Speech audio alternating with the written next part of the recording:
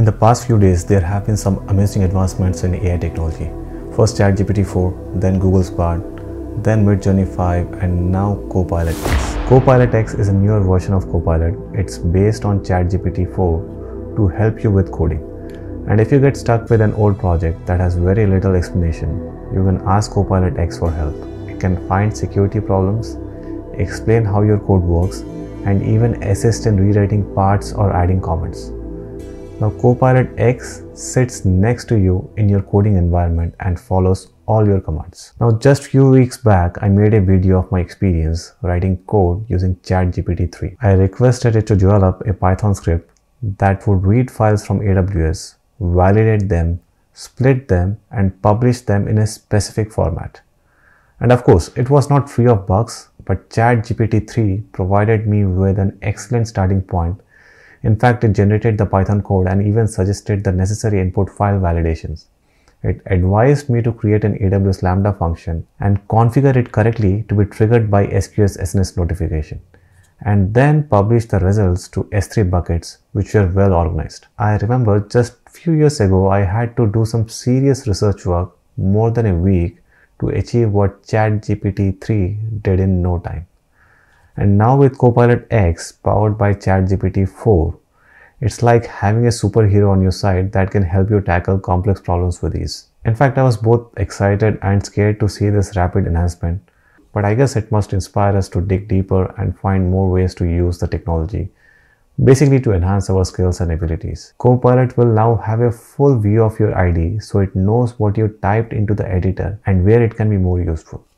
It appears as sidebar, very similar to Bing Chat in Microsoft Edge, but GitHub is also working on features that will make Copilot appear elsewhere. Developers can now highlight code in the editor and ask Copilot about the code snippets. They can utilize it to refactor code and even ask for help when debugging the code. This is an absolute game changer as far as developer experience is concerned.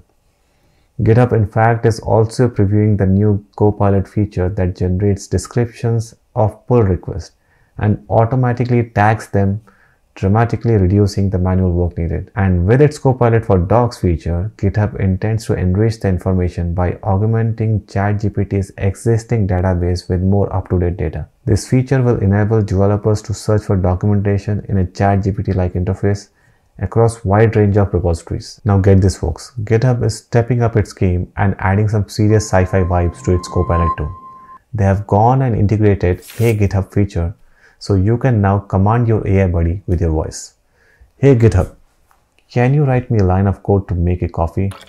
Okay, maybe not, but still, it's pretty damn cool. The new and improved Copilot X system is only available for Microsoft Visual Studio and Visual Studio Code apps for now. But don't worry, GitHub has also plans to make it available for other IDEs like JetBrains and NeoVim soon. And if that is not enough, get this, Copilot is even coming to your command line interface.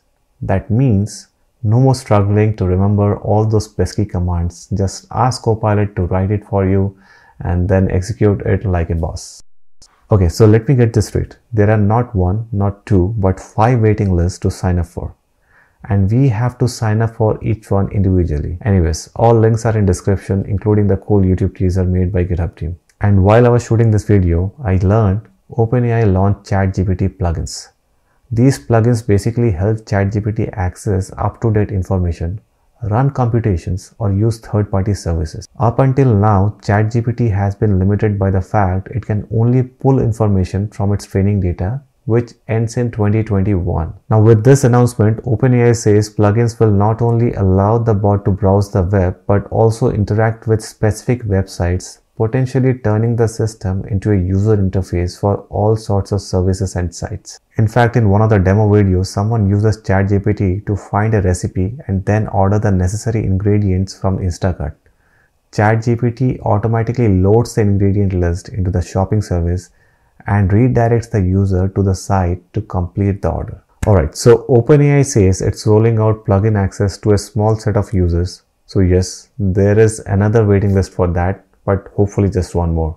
Once they grant me access to the VIP waiting list, and I hope they do it soon, I'll dive so deep into these plugins, I'll feel like a mermaid on a mission. That last line was generated by ChatGPT.